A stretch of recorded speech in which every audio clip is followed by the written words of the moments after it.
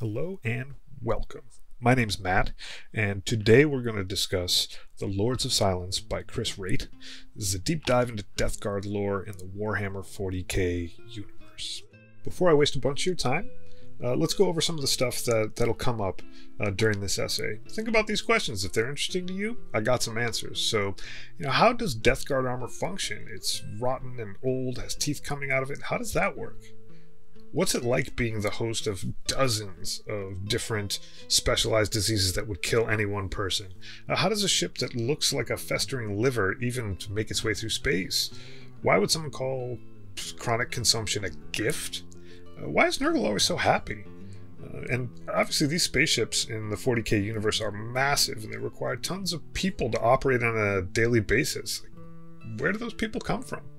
If these questions sound cool to you, I assure you we've got the answers and you have come to the right place. Now, this is not a review. I love the whole book, cover to cover, but as I read it, I found that its value was in its perspective. Specifically, it follows a ship full of Nurgle's Death Guard servants and is mostly from their point of view, which is pretty screwed up. It's as if you were reading It by Stephen King, but from the perspective of Pennywise. Now, from my perspective, Nurgle and the Death Guard are pretty rad, but when it comes down to it, the devil's in the details, and this book goes a long way into answering a bunch of whys and hows, what makes them tick. Our goals are somewhat straightforward. We're looking to get a deeper understanding of the Death Guard and how they operate. They're monsters, but they're not just monsters. They've got layers. If you're totally new to Warhammer 40k, maybe this essay makes you want to learn more, which would be pretty cool. We're diving into the deep end, but I'm here with you. I'm just getting started myself. This is my first book from the Black Library, and I've only been digging on 40k for a couple months. I've been painting models, reading, learning rules and such. I'm sure to make some mistakes here, but if I know the internet, someone out there will correct me. Possibly with more misinformation, and that's okay. You'll also note that I'm not going to move fast. I'm not going to use jump cuts, or even try to get there succinctly. That's just not how I do things. This isn't going to be quick, or for that matter, painless. Perhaps, though, if you make it a decent stretch, you'll understand why. There are definitely going to be spoilers. We're trying to do an analysis here, not a review. I don't know if you'll ever read the book, but I got to touch on some plot points just to illustrate concepts. I'll try to drop some definitions on the left and some descriptions too as I come along, stuff that you might need some cliff notes to, but I'm pretty much going to stick with the book as much as I can.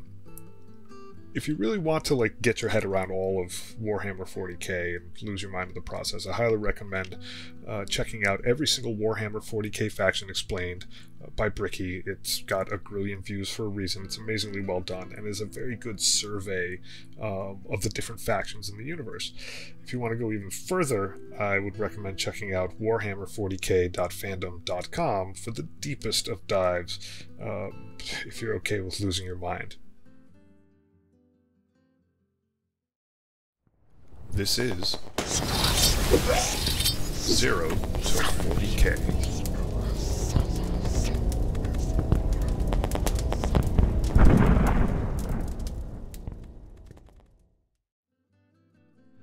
I imagined that I had encountered all possible cruelties. For a long time, I had understood the worst pain was to be denied that for which we thirsted. The centuries passed, each colder than the last, and that knowledge was the sharpest thorn my father had left in our flesh. But I have been wrong so often before, and so I was again then. In those days, once the despoiler had broken the wheel of fate, and our jail's walls crumbled around us, we learned just how far we still had to go. The greatest cruelty, you see, was not being deprived of what we wanted. The greatest cruelty, as it turned out, was being given it. Getting underway. The Solace, a ship that, as we've already described, this is the one that actually looks like a festering liver, which we'll get into more a little bit later, is mustering with a bunch of other forces of chaos inside the warp, looking to break through the Eye of Terror, mess up the boundary between the warp and our reality, and have all of these forces go and kind of attack everything. I mean, some of them are going to head to Terra, which is our Earth. Some of them have other agendas going around. But at its core here, this guy Abaddon the Despoiler, who's not really a leader of chaos, but sort of a cult of personality. He calls for a muster of all the Chaos Warbands. So we've got World Eaters, who I think follow Khorne. We've got Death Guard, those are our boys, they follow Nurgle. There's Thousand Sons, they follow Tzeentch, who's all about change and scheming and stuff. There's like Black Legion and Night Lords, who are like universalists. They basically worship all 4 of the Chaos Gods. They're all piling up in this one staging area, waiting for Abaddon and his flagship to show up. Some of the forces of Chaos have been chilling out in the warp, kind of bored for quite some time, not the least of which is the Death Guard, mostly as a whole. There's this guy Typhus who's been zipping around doing all kinds of crazy stuff, but Mortarion, who's the leader of the Death Guard, he's a Primarch, which means he's a direct descendant, genetically speaking, from the Emperor. He's pretty moody, he's kind of emo. He's had his own little like personal quest going on, but he hasn't really interacted much with the realm of man. So you've got a lot of these groups that have been on the sidelines for a while, and now it's time to bring them all together and finish what Horus started back in the early 30,000s. Now, what Horus started back in the day was an attempt to overthrow the Emperor. Horus himself was a Primarch, which makes him a direct descendant of the Emperor, and he fell to chaos and decided to support these 4 Chaos Gods and try to take down the Emperor. So Abaddon is sort of the spiritual successor, you could say. So he's just kind of looking to finish that work. Chaos, as you might imagine, is a bit hard to wrangle. So even while this massive, epic, many thousands of ships fleet is mustering, there's infighting. Someone will get on the radio, talk trash to someone else, and then broadsides will open up and 5 or 10 ships will just be gone. There's amongst the Chaos Gods followers, there's some pretty strong rivalries. But you have to understand that chaos broadly as a force can shoulder this. That's kind of how they work. Someone might write up a plan, but it's like wrangling 2-year-olds that all want ice cream and there's only one scoop lying around. They can afford to lose ships, and not in a very strategic way, because they can backfill their forces, not indefinitely, but a lot of times they're summoning demons, and it's really hard to keep mankind's planets in line, and so there's always uprisings where new forces are generated from humans that decide to turn to chaos. True to form, our Death Guard boys show up pretty late to the muster. When it comes to chaos forces, at least when it comes to like heretic space marine groups, the Death Guard tend to be the least frantic outwardly all the time. They tend to sort of chill in the back. They always go slow. So them showing up late is very, very typical. It's like that person you knew in high school who never makes it in time for homeroom. That exact vibe. The Death Guard, when they do incite change, it's overwhelming and carries the weight of inevitability. By the time you can smell them or hear them, it's too late. And this permeates through so much of what they do. And so them showing up basically last before Abaddon himself in the flagship is totally on brand. But everything that they do happens in the fullness of time. It's not a laziness, it's the opposite of being frantic. Now, I've heard some folks in some memes, try to categorize Nurgle with alongside Sloth. And I don't really agree with that. Sloth denotes an inherent laziness that doesn't really apply here. The Lords of Silence are always honing and refining, whether that be, some new plague strain, or some new corrosive substance, or some long-running idea of how to get things done. They just don't make a show of it until game day. And we'll see this later when they get to a planet called Sabatine, because you get a sense that it feels like they're just showing up, but they have all of these sort of, I don't want to call them schemes because that's not their realm, but they're very ready when they show up. And we'll also get another look at that when we do a deep dive of how this ship, Solace, operates.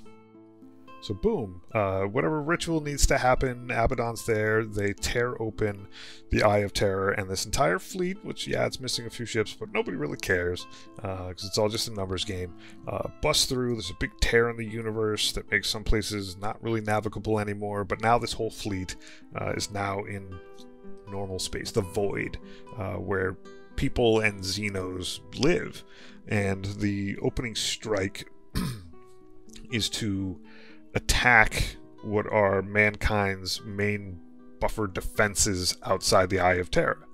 The Eye of Terror is known to be a conduit to the warp, so they have a few planets set up there, notably a planet called Cadia. Cadia you're going to hear a lot about in lore. The fall of Cadia, this is where the fall of Cadia happens. It's an opening blow of this campaign of chaos. It's the first big defense planet.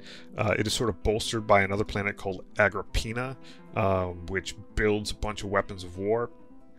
And the Battle of Agrippina is where Solace sees its first real combat duty. Agrippina, the closest great forge world to Cadia. Agrippina, the source of its finest armaments, its Titan legions, its heavy armor, and its ranged artillery. Agrippina is an iron world, never at rest, studded with foundries and seas of liquid metal. Its skies are lead gray. Its surface clad in unbroken construction. No hives, no halves pucker its ancient surface, only manufactoria, kilometer after kilometer of them, dazzling the mortal mind. Yep, everything's big here. So Solace and its captain set their sights, and that's actually a pretty accurate statement, on this one big ship that they figure out is carrying this mega huge gun on it that hasn't been deployed yet, and it's sort of trying to scoot away from the battle.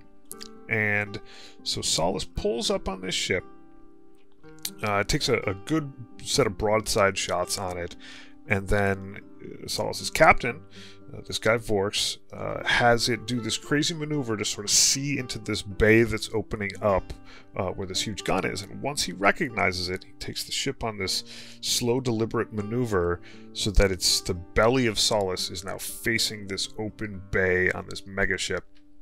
And what it does, and this is really wild, is it opens up, it vents its guts as a ship. So if you think about Solace as an actual nautical vessel, it has a bilge, which is like, you know, this section at the bottom of the ship where traditionally stuff builds up and it's kind of gross. And so when they say, man, the bilge pumps, like they're trying to pump this water and gunk out of a normal ship. For Solace, this is an organic, semi-organic ship, and it is run and lived in by a Death Guard company, and it's absolutely gross down there. And when I say gross, I mean there's new brands of plagues growing up out of this primordial oozy crap underneath there over centuries and centuries. Things are being born in the depths, dying, getting sick. It's absolutely horrifying stuff. And so the ship basically dumps all that crap out on this opponent massive ship and just corrodes it to the point where it can't function anymore. In just a minute, we're going to talk a ton about Solace as a ship, how it makes sense, how it's a little incomprehensible. But before we move forward, we're just going to hit three very essential themes that come up throughout the book. These are super important to sort of get your head around, and I'm probably just going to leave them on the bottom of the screen and highlight them as they come up.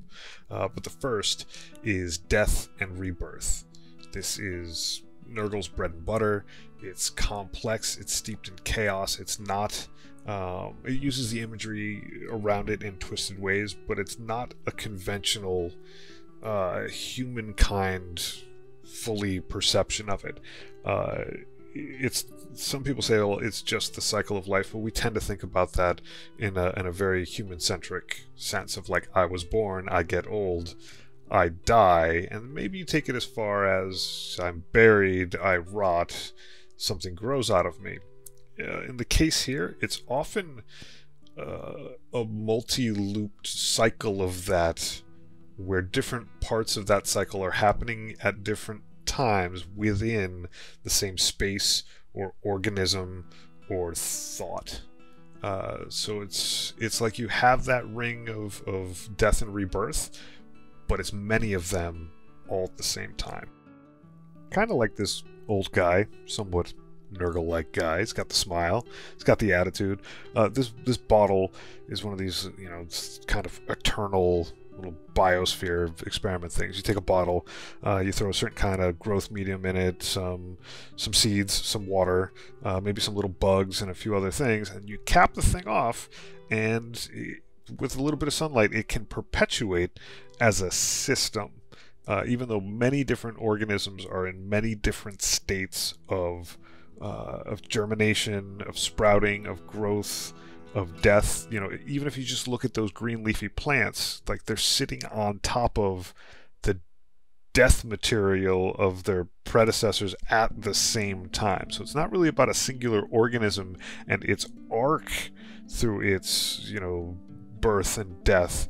It's about systems, complex systems of things where all these different aspects are in different points of that cycle at the same time, harmoniously, like this nice old guy with the bottle. Our second essential theme is inevitability and acceptance, and this permeates throughout the religious beliefs of these Death Guard who worship and serve Nurgle. They believe that the things that they're going to do will come about in the fullness of time, that they are inevitable, and that one of the greatest burdens non-believers have is that they just won't accept the truth that is coming. They really do believe down in their core that someday, every planet in the universe will be a plague planet, in combat and practically everything else. They're very slow because they'll get where they're going eventually. There's no frantic rushing. And many of the Death Guard are consciously aware of their existence and what it's like and the mechanics that led them there. They have friends and enemies, but often they have this attitude of like, well, it is what it is. And so it's not a transformation that they're in denial about. As we get into some of the characters more specifically, there's some weird blurring of lenses. I don't want to call them rosy colored, maybe like yellow foggy colored, but a huge part of being someone who's accepted the gifts of Nurgle is the acceptance of it, regardless of the sort of face value judgment someone might make. The third essential theme is time and perception. Now, some of the characters in this book go back 10,000 years throughout something that's referred to as the Long War, which is, if you think about the Emperor 10,000 years ago, all those events, including him becoming a not fully dead corpse, all the way up till now, the Horus Heresy, there's Death Guard on this ship that were around back then. There are Death Guard on the ship that were once not human but superhuman, gene seed, genetic long descendants from the Emperor, but like they were around kicking it. I think Vorx himself, the captain and leader of the warband, was just a kid, and was essentially adopted by Mortarion on Mortarion's home planet of Barbarous way back in the day before. I mean, they knew each other before either of them even knew who the Emperor was.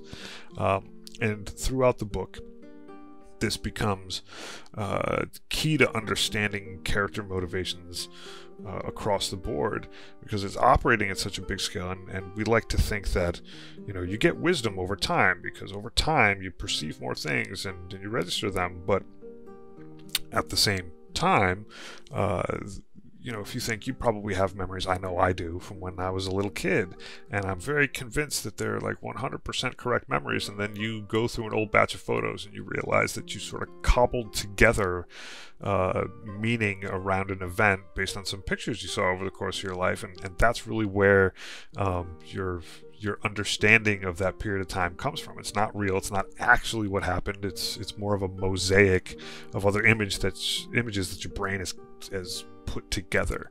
And this comes up repeatedly with a bunch of these old characters.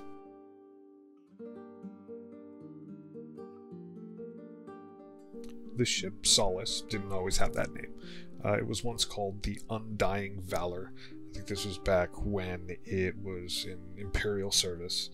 And I'm going to read a little passage that starts to sort of chip away at what this ship is like now. Voryx did not seize the Undying Valor. By the time he became its master, it was already Solace, and was already growing, changing, spiraling slowly down those deep wells of the eye and soaking up all their bottomless malice. For more than 5,000 years, it steeped in that soul liquor, its spars flexing, its innards burning, its hull plates blistering. Its old core began to reform, untouched by demon rights or renegade tech marines, but impelled by its own semi-dormant creative impulse. Like so much else in the realm of dreams, physical form began to suffuse with the matter of souls. Continuing on, now it breathes. It has respiration. It has circulation. It has whims and it has moods. If it turns against you, you find corridors suddenly choked with bulging plates and boiling pits of runoff oil. Crew go missing from time to time, even from the ranks of the Unbroken. Unbroken are actually the Space Marines. Sometimes they are discovered much later. Bits of armor, stains on the deck, a faint smell of satisfied ingestion. What we have here is more than just a ship. It's a creature. It's a monster. It has moods. It eats. It voids its bowels. And so, in a more tangible and concrete way, it sort of juxtaposes a lot of narratives from the real world that talk about a ship, and you personify it and you call it she, and metaphorically you say that it reacts to your touch. But this ship, Solace, really does that stuff and does those kinds of things under rules that are monstrous and savage. If you point it at a target that it wants to kill, it's going to maneuver more elegantly. If you try to make the ship do things that it cognitively doesn't want to do, not just metaphorically, some of your crew goes missing. So it's a very complex system and really character in the book unto itself. Solace is what's called a repulsive class Grand Cruiser. So, it used to be a ship in the Imperium. It has classification stuff, but it spent all this time in the warp, and so it's changed over and become this living, breathing warp space thing. But, we've talked about scale already, and to put things in perspective, a repulsive class ship, at least when it was in the Imperium, would have a crew of approximately 134,000 people. It's 7.5 kilometers long. It's just massive. And this isn't even like a mega huge ship in this universe. It's this huge, essentially floating city. And as a result, kind of like that old man with the big bottle, its layers operate differently in a way that gives it a continuity in that death and rebirth cycle. So much of the command happens on the upper decks, then there's the gun decks, and then there's the lower decks. And very frankly, as it's described, like the lower decks have people. I don't want to say normal people, but they're not the Unbroken, which are the Space Marines that serve Mortarion and Nurgle, and who are all gene descendants of the Emperor and have this crazy armor and are amazing combatants. We're talking about human beings that some point, maybe 5,000 years ago, were unfortunate enough to be on this ship when it was taken and became a vessel of the warp. It's very common on ships of this size in the Imperium to have whole generations of people who are born, live, and die on the same ship, never leaving it. Sometimes these are tradespeople that, you know, I work on the 8th deck that handles, you know, refitting a certain piece of machinery. And I do that, much like someone in a village might be the blacksmith. And then I meet someone, get married or mate, have a child, they apprentice under me, still out in space on the same ship, and then they take on my role, and I get old and kind of retire and die. You know, when you think about 134,000 crew out in space for decades and decades and decades, that's what you get. It is a floating city. And Solace is a little different, but not much different. There are people that are mating, that have trades that serve purpose on this vessel for generations and generations and generations. They're called, you know, with a capital P, the population, quite often, though that distinction gets a little blurred, but at least when they're on the ship, when they say that, they mean everybody. And these people lead pretty horribly bleak lives, but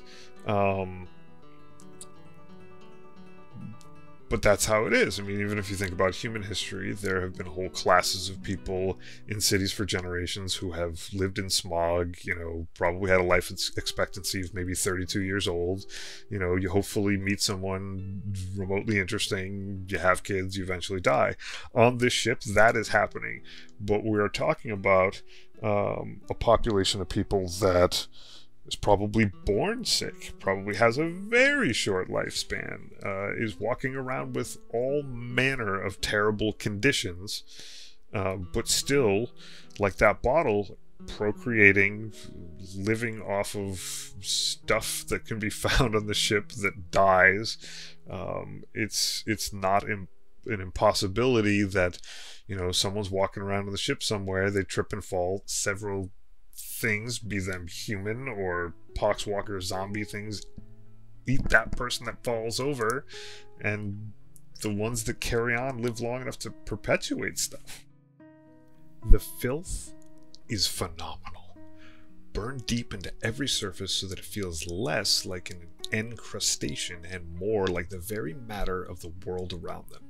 And yet these souls persist here, against all odds, eking out short and strangely fecund lives before the phages bite, after which their superannuated bodily remains are scraped into boiling vats and served up to the next unknowing generation.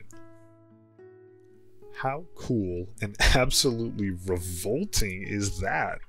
We're talking about roughly 5,000 years of this cycle of death and rebirth, this epic period of time that, by our real world's conception, you know, goes back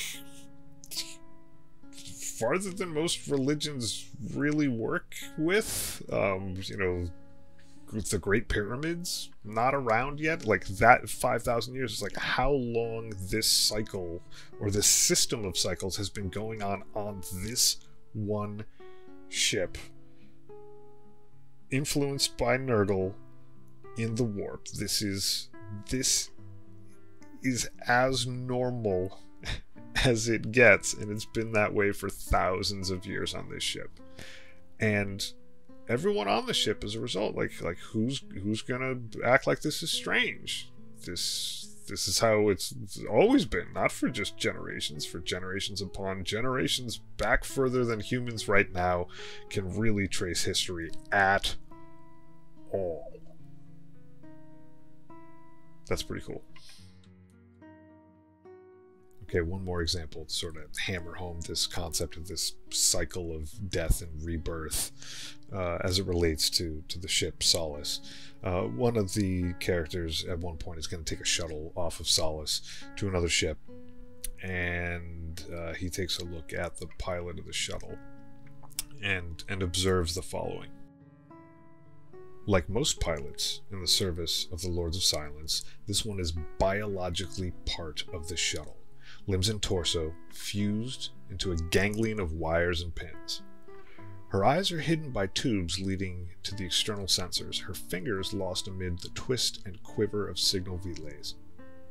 He can see pox on the skin of her exposed neck, and it is advanced. She might last a few more years before either insanity or bodily collapse ends her. Then she will decay into the matter of the shuttle itself, forming a fertilizing layer for its next series of growths and a nutrient-rich base for when Clado, who's the ship's doctor, wires her successor into place. That is all part of the great arc of rebirth, the essence of the great creed for those who care about such things.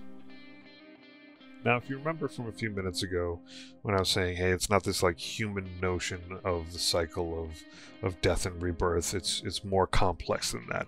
It's like multiple systems in that bottle working at the same time in different points of that cycle of death and rebirth.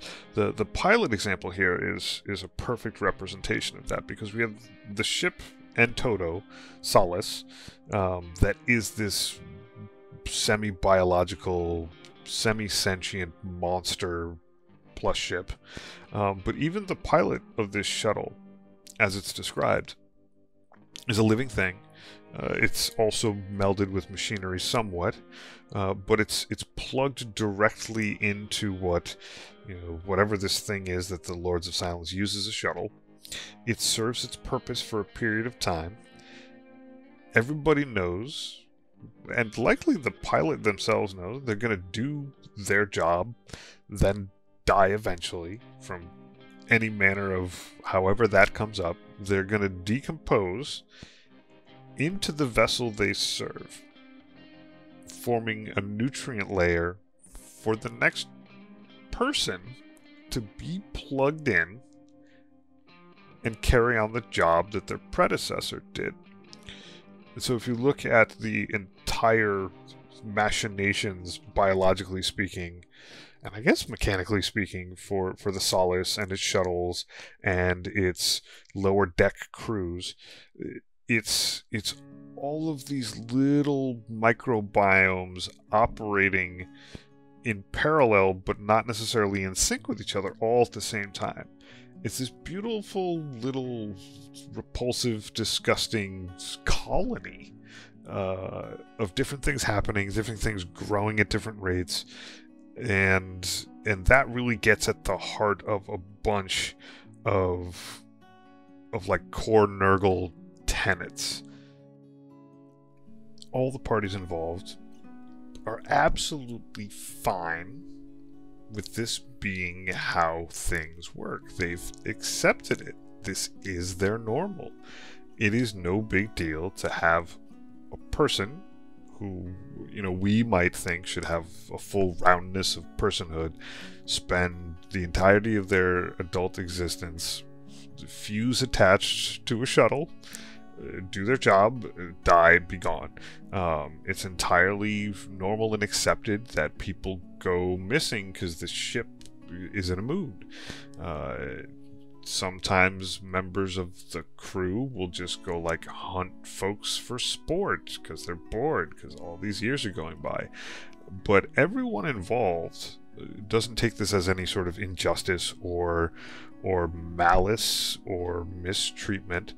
It's just a part of this whole cycle where no singular component of this microsystem, biological system, micro's not really a good term, no part of the whole system failing, kind of like cells in a body. Like a couple cells died, no big deal. The point is the whole thing.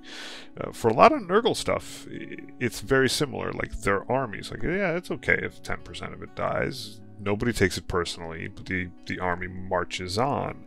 In a campaign, you take over a planet. Your job there isn't to personally punch everyone in the face, though the warriors do like punching people in the face. Your job there is to have plague take over the whole planet. So there's not a lot of personal mumbo jumbo that goes on. Everyone's kind of just cool with how this works.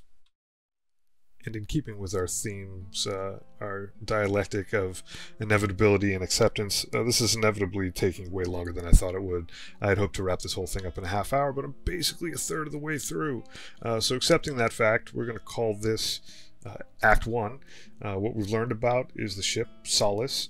It's a Death Guard ship. We've learned a bit about how it functions, how gross it is, and we've learned a little bit about chaos in the 40k universe as a whole. Looking forward, in Act 2, we're going to cover a bunch of different characters and essentially classes or models. If you're playing the tabletop, we'll go into a Chaos Lord, some Terminators, which are absolutely awesome, Plague Marines. We'll definitely spend some time on the Tallyman and a few others. I think there's a Dreadnought floating around in the story somewhere as well. We'll also wrap this section with a little story about what happens when the Lords of Silence land on a farming planet, and I don't think it's a very big spoiler to say it does not go very well for the farming planet. In Act 3, it all comes together. We'll discuss the Battle of Sabatine, which is a crazy siege battle. There's other chaos forces involved.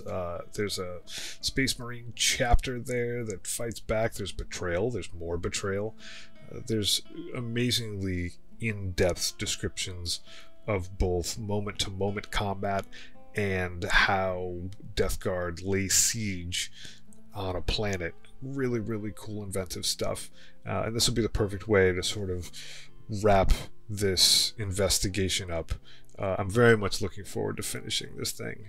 By the time we get here, you'll be very, very versed in Death Guard lore. Thanks a bunch for hanging out. If you enjoyed yourself, please hit like. If you want to be informed as to when the Act 2 and Act 3 come online, hit subscribe. And if you're curious, most of what I do is just paint models. So you check out the rest of the channel and see a beginner who's only been at this for a couple months, how they approach learning this amazingly difficult task of painting super tiny things. I've actually upgraded my glasses since starting this because everything's so tiny. Anyway, thanks again, and we'll see you for Act 2. Bye-bye.